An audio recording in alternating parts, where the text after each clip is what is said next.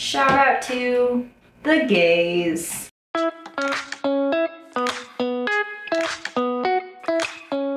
Hi, I'm Counterculture. Welcome back to my channel. Today we have Benji with us again. Benji, go lay down. He's looking at me like, what are we doing? Why aren't we playing?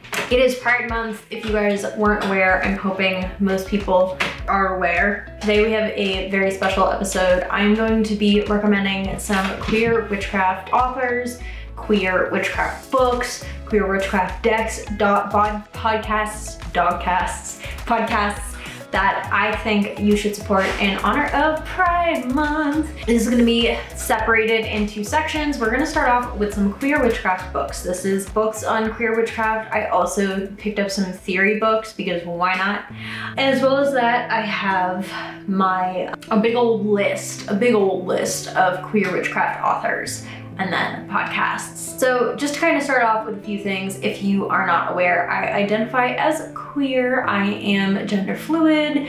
I use they, them pronouns, as well as that my sexuality is not straight, which it's either bisexual or pansexual, I don't know which one. And yeah, I have openly identified as not straight since I was 16 and came out as gender fluid in like 2021, and exclusively started using they, them pronouns in 2021, I think. I lose track of time. A few disclaimers before we get started.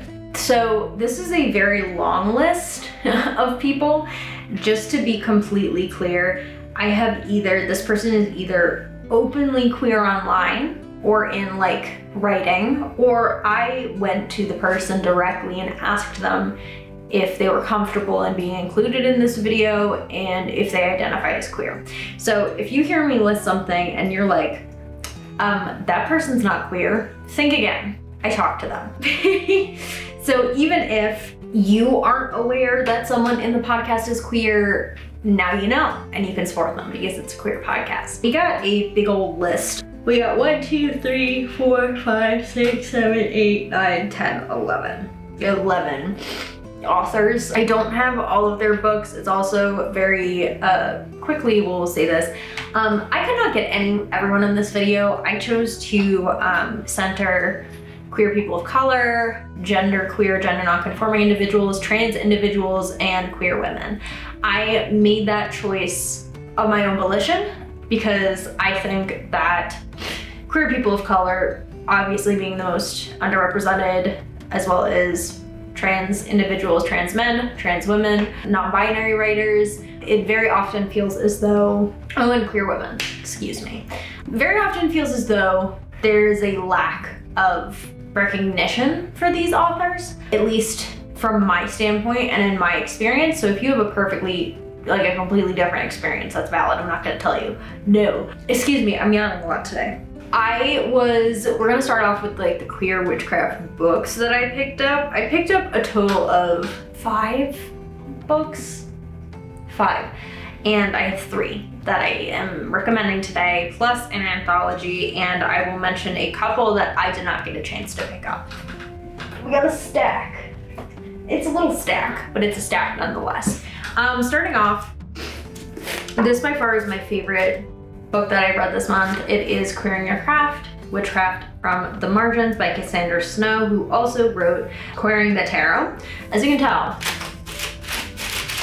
very happy with this one. I love this book.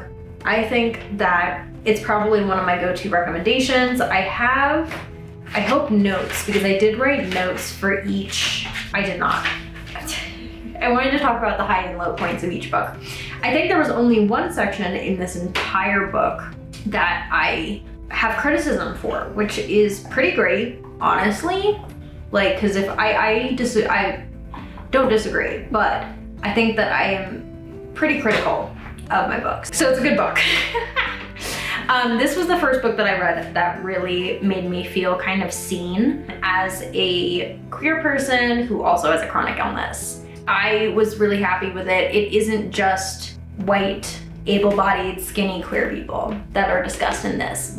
Cassandra takes their time to go out of their way to say queer fat people, queer disabled people, queer people of color. Don't forget about these queer people.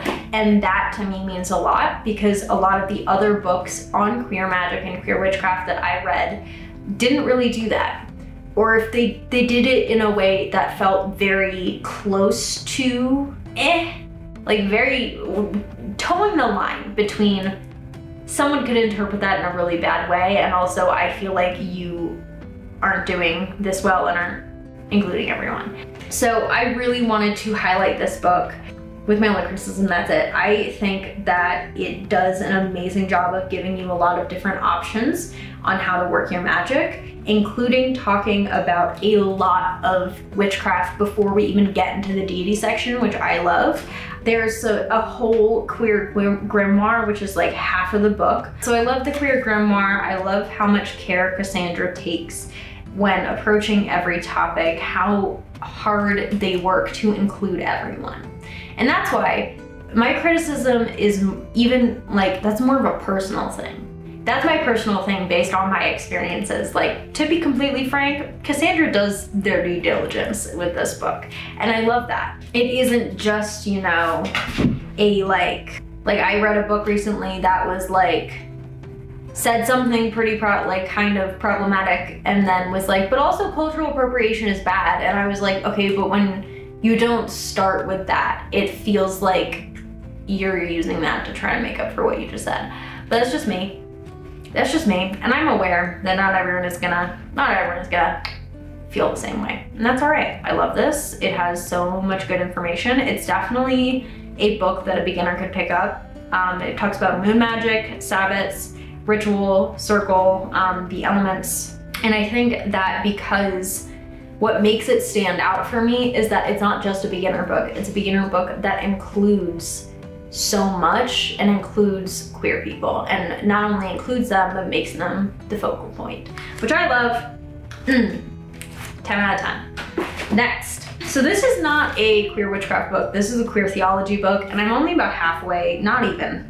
I'm about like 50 pages in. And that is Bad Theology Kills, Undoing Toxic Beliefs and Reclaiming Your Spiritual Authority by Miguel Garcia. They did an amazing job with this. I'll read the back for you. Bad theology nearly took Kevin's life. For as long as they could remember, they heard that being queer was a choice, that it was a sin, and that if they ever chose this alternative lifestyle, Kevin would be in danger of the fires of hell for all eternity. For over 12 years, they wrestled with their body, resisting the natural flow of their body until it came to a breaking point that drove Kevin to attempt to end it all. Until a thought entered Kevin's mind. What if I'm wrong? What if God's okay with this? What if God really is love? Through personal testimony, classical theological devices, and plenty of profanity and sarcasm, Kevin guides you through the theologies and ideas that are currently killing our communities. This book is your first step in undoing the toxic beliefs of your past, reclaiming your spiritual authority, and finally creating a life and spiritual practice that is filled with wonder and connection. I love this book. I would definitely recommend it if you are looking to deal with religious trauma or some level of that, but I think that even those who have no experience in the Catholic or Christian church, have no experience within these bad theologies, are still affected by bad theology. And that is why everyone should read this book. Like I said, I'm only halfway through. I can't give you a full review, but I would say give it a good 9 out of 10 so far. Like I said, about 50 pages in, and I require every single book that I read, even if I do not finish it, to be 50 pages. I read 50 pages and then I decide whether I want to finish it or not. This other book is one that I haven't started yet. Actually, maybe I'm like on page 3. And this is a 1978 Witchcraft and the Gay Counterculture by Arthur Evans. This book was so expensive. Give your guess into how expensive it was in the comments. On the back, the price is listed as $5.95. Anyways, by Fag Rag Books. Nice. It talks about gay counterculture and witchcraft theology. So I think it'll be really interesting. From what I heard from reviews and from friends who had read it, it's definitely a product of its time. So it's a 1978 book, all right? So keep that in mind. But I do think that it will be a really interesting read, especially since it's one of the books that came up immediately when I was like, witchcraft and magic. They were like, this one. And the cover is sexy. It has, so far, really cool illustrations, a picture of Diana at the front, a radical view of Western civilization, and some of the people it has tried to destroy.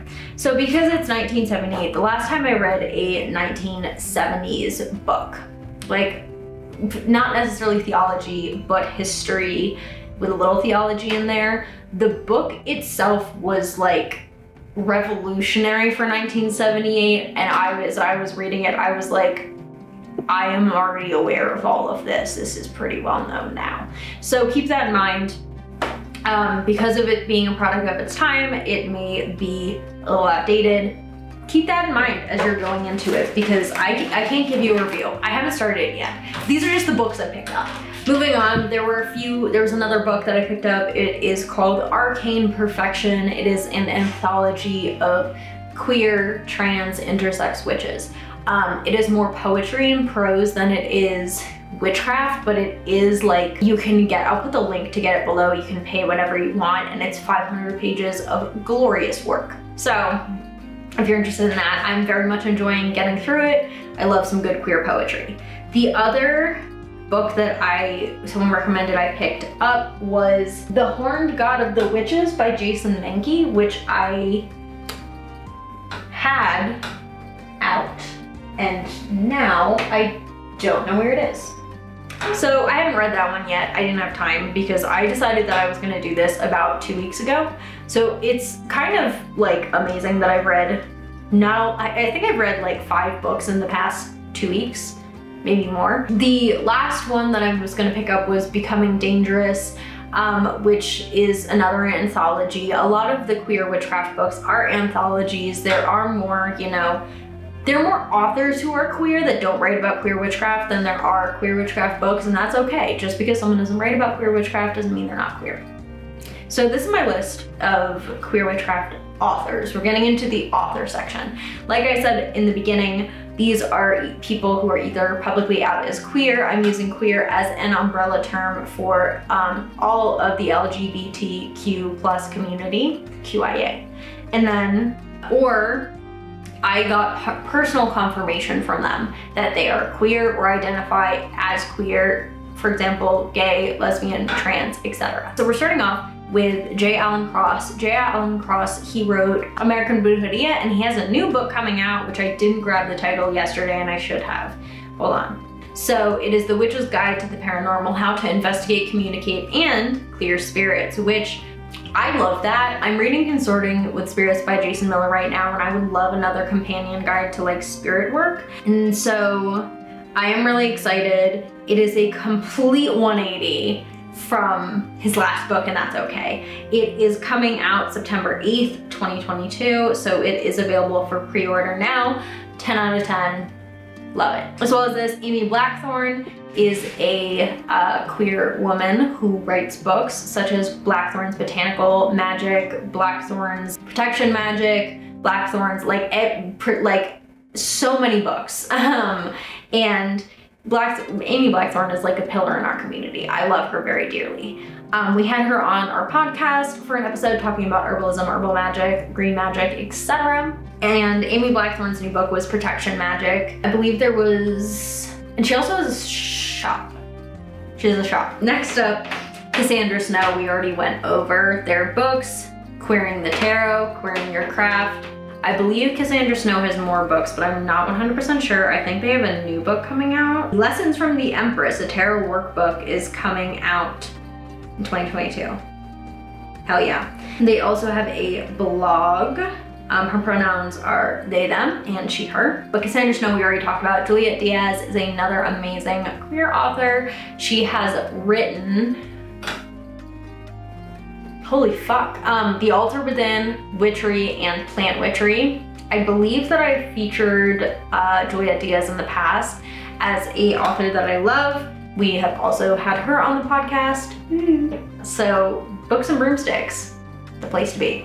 Furthermore, Lilith Dorsey wrote Water Magic and one other book. Lilith Dorsey wrote Water Magic, Orishas, Goddesses, and Voodoo Queens, Voodoo and Afro-Caribbean Paganism, Love Magic. So many books. They are so amazing. They are openly Black and queer, and I love them. I think they're a great author.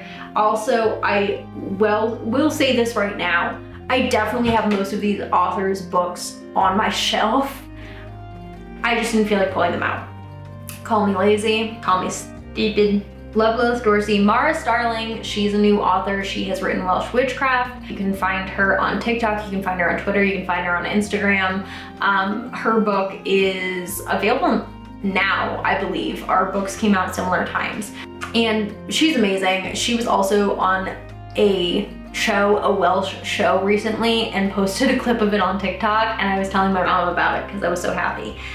Lauren Leo is another individual who is a queer author. Lauren Leo has written Horse Magic. I have talked about that in the past. Erin Oberon. Erin Oberon is author of, I believe it's Southern Cunning. Southern Cunning, Folkloric Witchcraft in the American South. They are a Southern folk witch with a passion for bringing witchcraft to people from different roots. Erin writes about queer magic, bioregionalism, and witchcraft that gets down in the dirt. Their pronouns are they, them. How did I miss Mortellus? Mortellus is another author who is non-binary. Mortellus has written, I believe the book is Do I Have to Wear Black? Do I Have to Wear Black by Mortellus. They talk a lot about death and funeral rites. And you can find them at A Crow and the Dead on Instagram. They are witch, necromancer, mortician. More books include The Bones Fall in a Spiral. I did definitely see Do I Have to Wear Black a lot. I thought that it was really cool. They also have some blog posts, it looks like, under their Amazon page. Love that. But I think they're very cool. Now we're moving on to decks. There are 3 decks that I found that were definitely created either to center queer representation, created by queer individuals, especially queer people of color, or are just called queer. I have seen 2 of these. I think the 3rd one I have looked at, but I mean, even then, the representation is something I'm a fan for. I love seeing queer love on the tarot decks. All right, so the first one is the Star Spinner deck. It is by Trungles, which is very cool. I do not know what pronouns they use, so I'm just gonna call them Trungles, but Trungles, really cool. The Star Spinner Tarot features a lot of queer representation. There also is the Queer Tarot, which created by 2 queer individuals, very cool. I want to buy it because it seems really, and it's really pretty. And then the This Might Hurt Tarot, which is mentioned as queer, but I'm not sure. I also recently pledged to a Kickstarter of a houseplant oracle deck created by a queer person, which I may include. I think the Kickstarter is done, but I am like very excited for a houseplant oracle. So not a lot of tarot decks. So the process of researching this was looking up queer witchcraft books and then milling through a bunch of results. And then for decks, looking up queer tarot decks and milling through a bunch of results. And if I couldn't find a definite answer on whether or not there was like queer representation or it was created by a queer person, I excluded it, which sucks because I'm sure I missed so many tarot decks that are amazing and created by queer people. But it also is one of those things where like, I'm not on talking terms with a lot of tarot deck creators. There's definitely more. I just had to find it. I think, hold on, is Tarot of the Divine created by a queer person? Tarot of the Divine is another queer deck. I know, see, okay, here's the thing. I have Tarot of the Divine. I know it's queer, but I'm like, is it queer on accident? And I know that sounds so fucking dumb, but yeah, Tarot of the Divine is another queer deck that I personally love. It is very queer. There are a lot of queer couples in it. I think they literally have a video called The 7 Gayest Things in My Store. How did I not know this? I can't tell, all right? My gaydar is like not great. But Tarot of the Divine is another one. I have Tarot of the Divine over there. I love it, it's one of my favorite decks, definitely get that. And once again, there are definitely more queer tarot decks made by queer people that I am missing, all right? So if you know one, please drop it in the comments.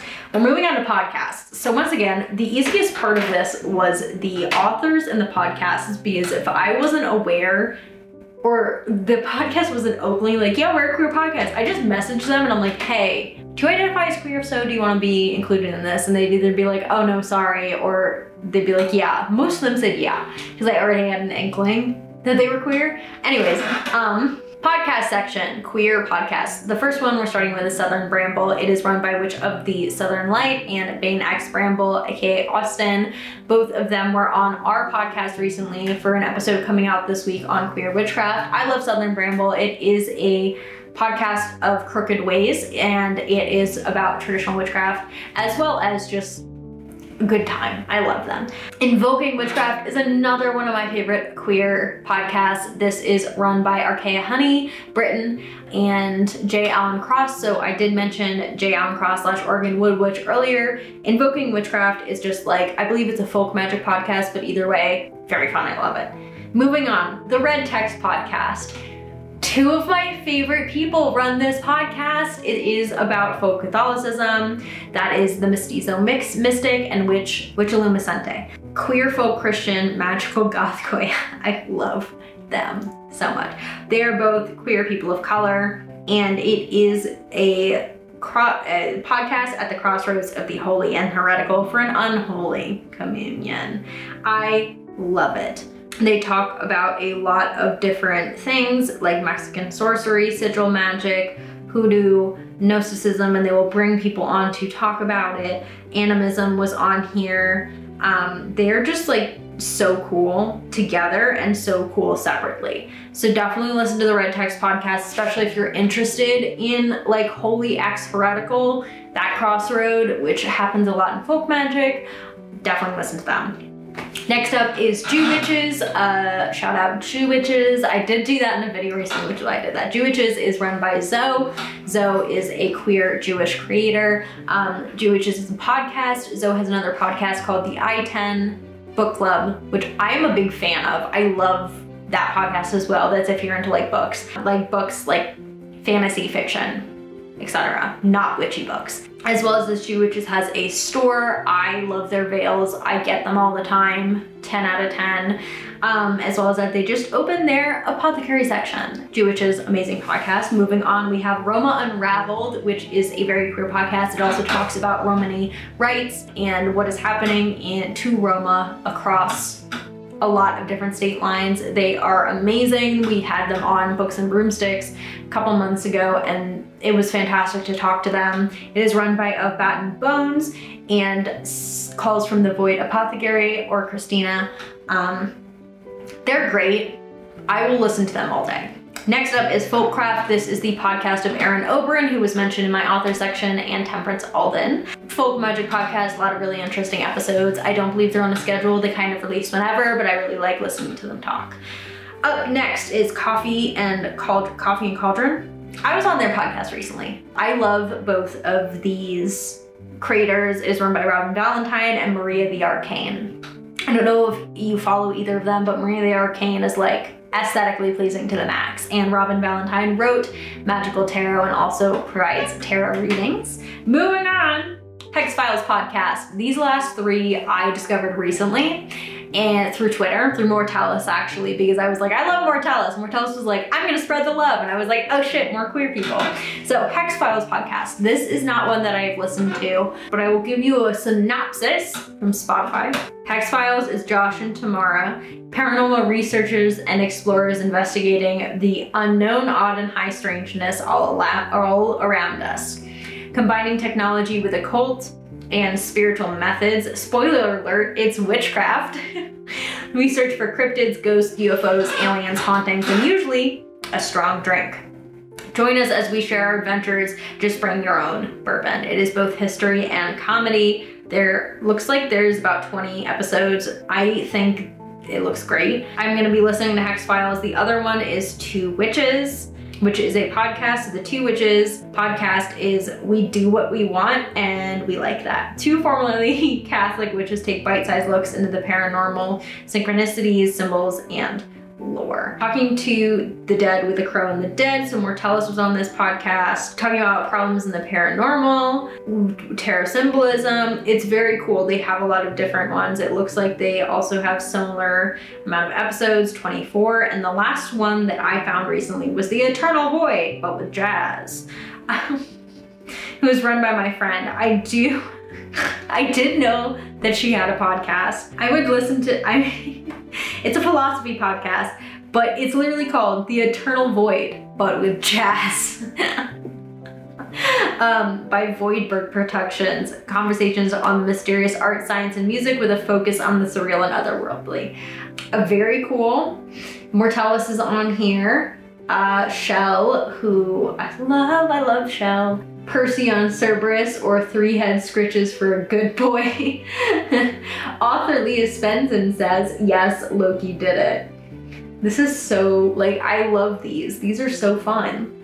I love Shell. Shell's amazing. So definitely check these out. I will do my best to give a full list. I may not get links for all of them, but they will pop up when you research them. Overall, I think this was like a 30-minute episode. I think if you're interested in more queer witchcraft recommendations, more book recs, etc., let me know. And yeah, that's all I have for you guys today. If I missed someone, a tarot deck, an author, a podcast, please let me know in the comments or drop them. I know that's the thing, I definitely miss people because there's so many queer people in the community. I did choose to focus specifically on primarily queer women. I talked about this already, I don't need to explain it again. But yeah, that's all I have for you guys. If you want, you can subscribe, like, turn the bell on, but no pressure.